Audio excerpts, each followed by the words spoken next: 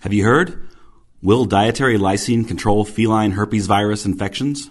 Infectious upper respiratory disease is a staggering problem anywhere cats are housed together.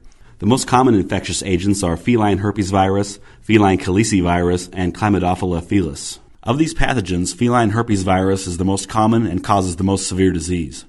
After being infected with herpesvirus, approximately 80% of cats become lifetime carriers and a source of infection for other cats. Furthermore, the efficacy of vaccination is not known in this population of previously infected animals.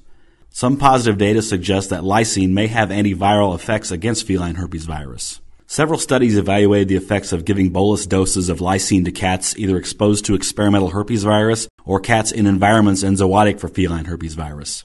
Twice-daily bolus dosing decreased the likelihood of developing an infection in a laboratory setting. However, once-daily bolus dosing, while consistently raising serum lysine concentrations, did not reduce the disease risk and even increased disease severity and virus detection. Twice-a-day bolusing is not practical in most settings because it is time-consuming, stresses the cats, and could even increase infection rates if the pathogens are transferred from cat to cat by handlers.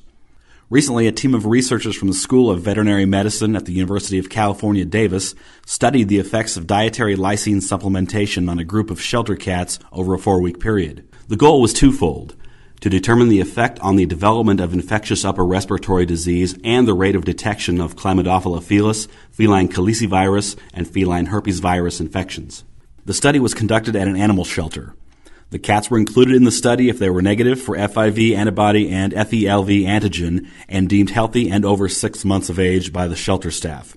Body weight and approximate age were recorded, and each cat was scored as to its level of nasal or ocular disease.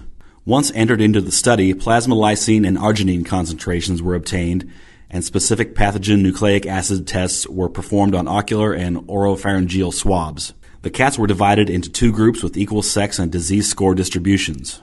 While a few cats were positive initially for some of the respiratory pathogens, they were low in number and divided between the 2 groups. There was no significant difference between the groups at the beginning of the study with regard to plasma arginine or lysine concentrations. One group of cats was fed a diet supplemented with lysine, while the other was fed the same food without supplementation. The cats were examined 3 times a week by the same individuals, and repeat swabs were taken once a week. During the 4th week, the plasma amino acid concentrations were reevaluated. At 4 weeks, the cats receiving supplementation did show significantly increased plasma concentrations of lysine, while arginine concentrations remained constant in both groups.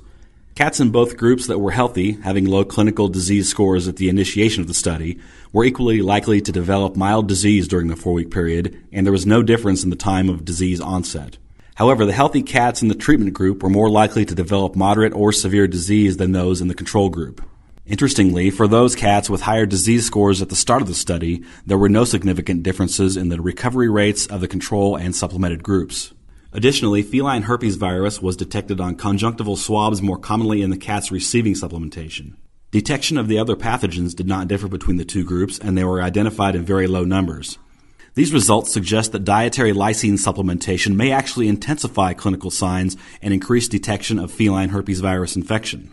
There are certainly discrepancies between previous lysine bolus data and this study evaluating dietary supplementation. The plasma lysine concentrations achieved here were lower than those in the twice-daily bolus research, and a critical concentration may be required to achieve antiviral effects. Arginine, which is important for immune function, did not decrease during the study and therefore does not provide an explanation for the increase in disease severity seen in the supplemented animals.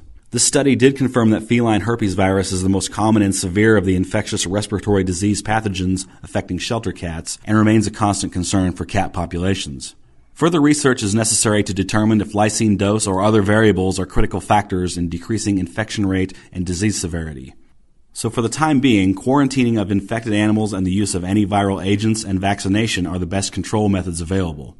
Infectious upper respiratory disease in cats remains one of the most common reasons for euthanasia in shelters. It is hoped that continued research will uncover a more effective method of preventing and controlling these persistent viral infections.